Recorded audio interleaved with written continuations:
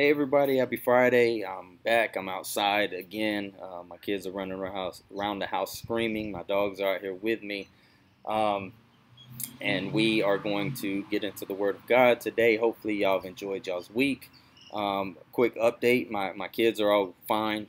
Everyone tested negative for COVID in our house, so we will be going to church on Sunday. Um, and so we're looking forward to seeing you guys there. We will try to keep our distance, I think. I'll try my best. I know the rest of my family will. Um, but tonight we're going to be looking at Go for Jesus. And if you followed along through the week, with Miss Laura, Brother Jim, and Grant, has kind of led up to each person has kind of tackled something different. Miss Laura did an amazing job with what a disciple is, and I mean, crazy. She gave so many scripture references, so many different perspectives and insights, little details that I learned something, and so I'm thankful for that. Then Brother Jim and Grant, of course, they did their thing. Grant's kind of leads right into mine, which is, I guess you kind of can't get here without what Grant talked about, which is also what Miss Laura talked about. You're not making disciple of yourself. You're making a disciple of Jesus Christ, and you can't do that unless you've experienced Jesus, one, but also um, if you're not progressing in your faith, if in your relationship with Jesus, it's going to be kind of hard to instruct and help people along that path. You're going to ultimately end up making people just like you, and ultimately we don't need more people like you and me. We need more people like Jesus. And so that's our goal. That's our whole focus. And mine is the go part, the go for Jesus. And I want to look at a person in specific, John. We're going to be in John chapter 21. We're going to look at two verses there, verse 24 and 25. And then we're going to look at First John. Is the two places we're going to be. And so what we're going to do is we're going to start with prayer, and then we'll kind of jump into our little thing that we got going on here. Okay? Let's pray. Father, we love you. We trust you. We're so grateful for all the opportunities you give us, Lord, for the knowledge you're willing to share with us through your word, through your Holy Spirit. Father, we are so blessed as a people. Lord, and I just pray that as we seek you, as we seek to understand you and know you better on a deeper level, Lord, that we naturally overflow with joy and love towards other people, so that they may know you as well, Lord. Put it in our hearts that that we are on a mission, Lord. That we are on a mission to not just serve you, but to you've given us purpose, Lord. And I think we should take that very seriously, and I think that your church needs a little bit of a wake-up call, Lord, and I don't know what that looks like, but ultimately, I trust you. We trust you as a church, Lord. We are willing to follow you, and I just pray that we could do the hard stuff, which is just do what your word tells us to do.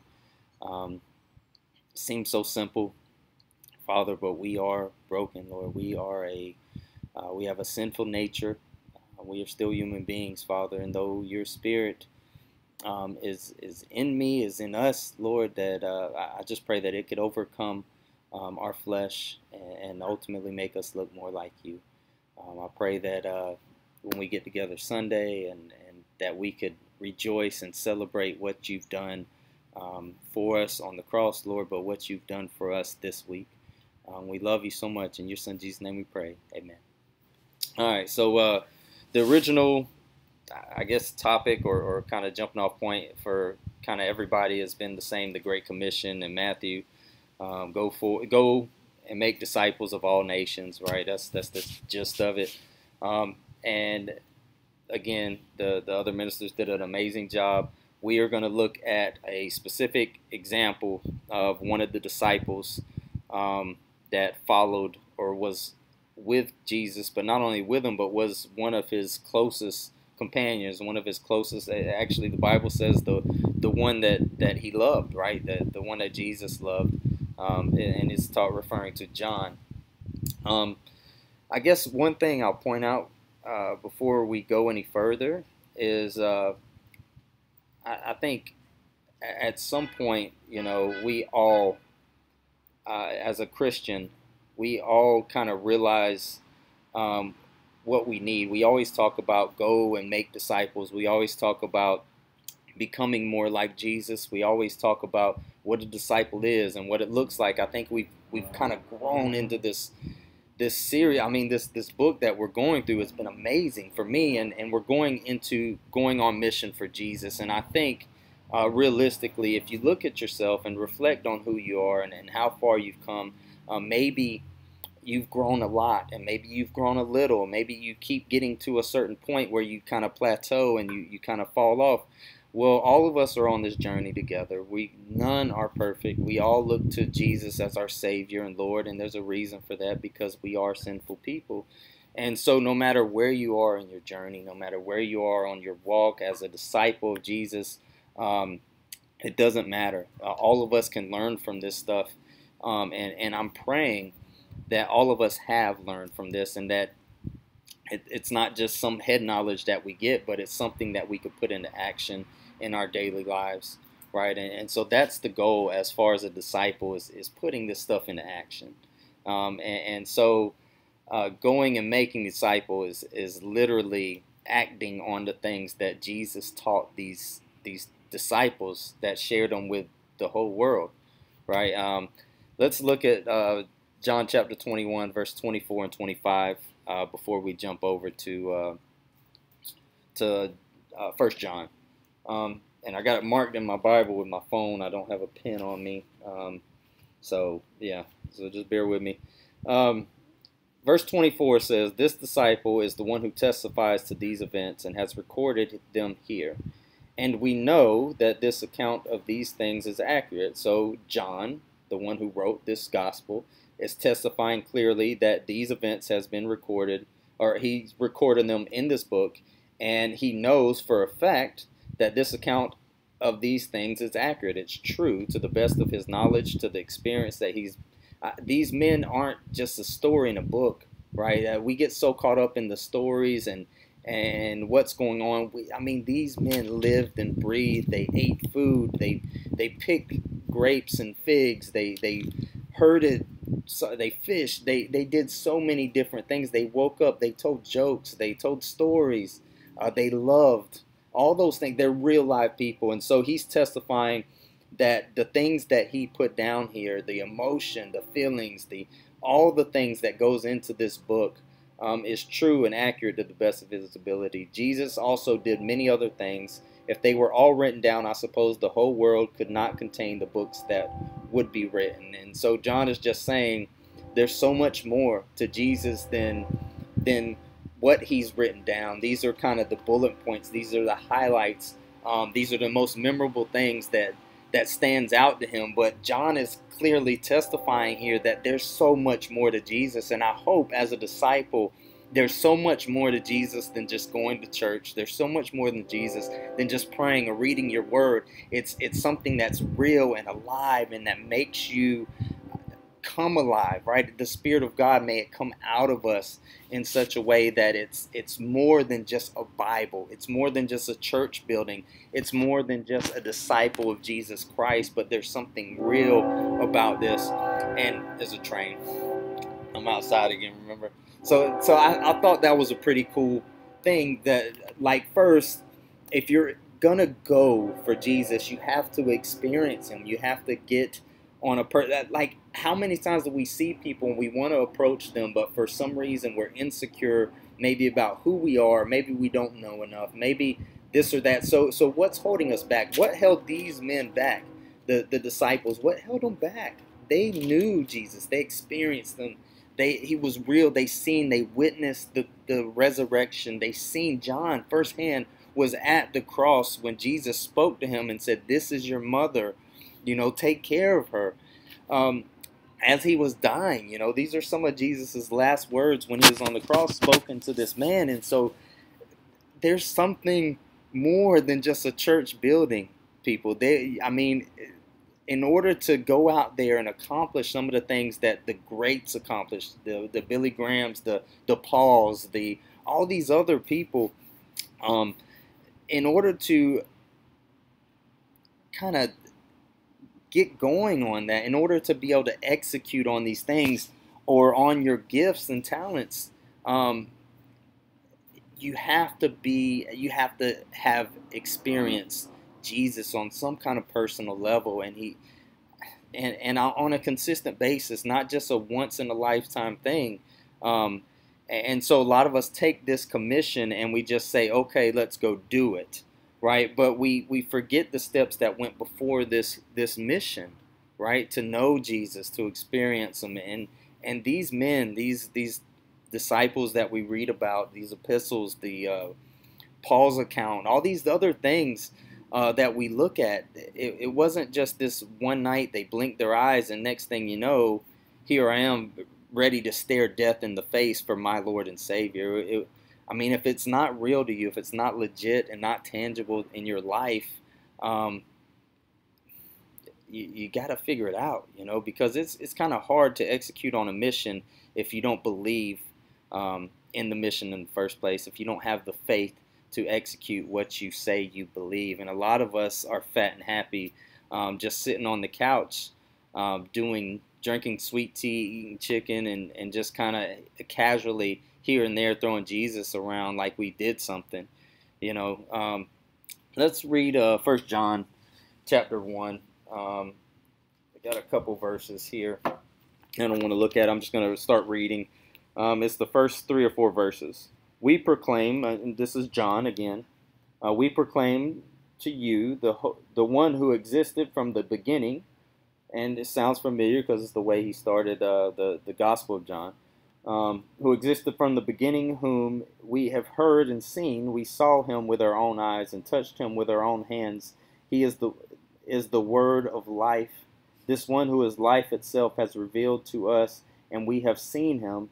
And now we testify and proclaim to you that he is the one who is eternal life. He was with the Father, and then he was revealed to us. We proclaim to you what we ourselves have actually seen and heard, so that you may have fellowship with us.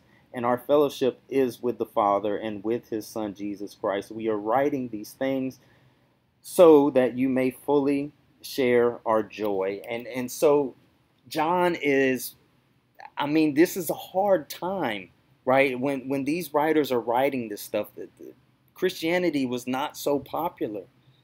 And John, you could see the emotion that's coming out of him. He's testifying. We touched his hands. We looked into his eyes. He fed us food. We sat at the table.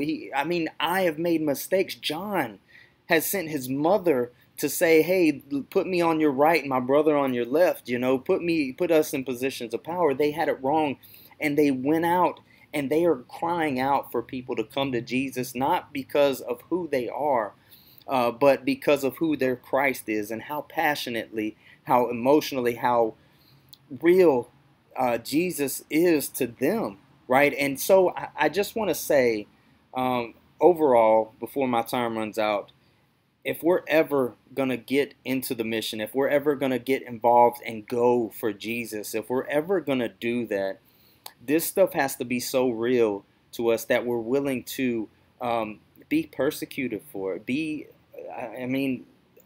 to the point of death, right? And I hate to sound so like prehistoric because it's not something that's really that we have to face at this point yet. Maybe it will be at some point, but right now is zero consequences for following Jesus in America. And I think the reason that is because we are so casual with our Christ, and I think it's from a lack of knowing him the way John knew him, the way the Peter and Paul knew him, and also the nonchalant attitude of, Jesus died on the cross for me, so I'm good.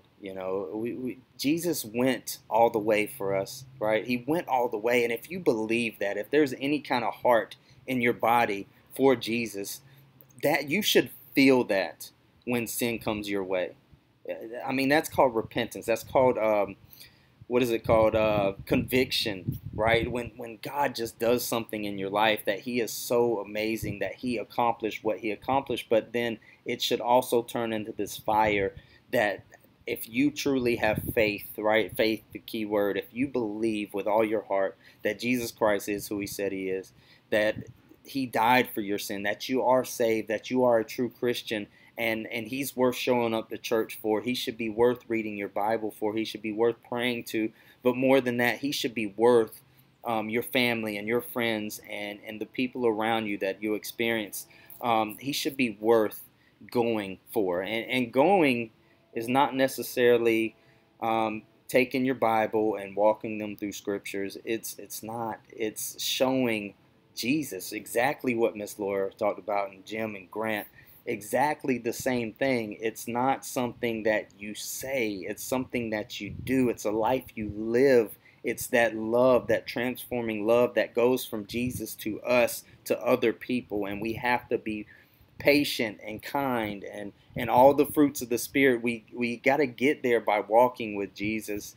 And it's amazing when you look at the Gospels, when you read the four Gospels, Matthew, Mark, Luke, and John, and you see these men, these flawed human beings just like us, and then you flip over to Acts and to First John and to James and to Peter's epistles, to and then look into the history of what these men experienced, the circumstances surrounding these speeches, these talks that they gave, these sermons, and how they changed the world only because of their heart change, and ultimately because of who Jesus was, and how committed, how faithful, how true and passionate they were for that same Christ that overflowed.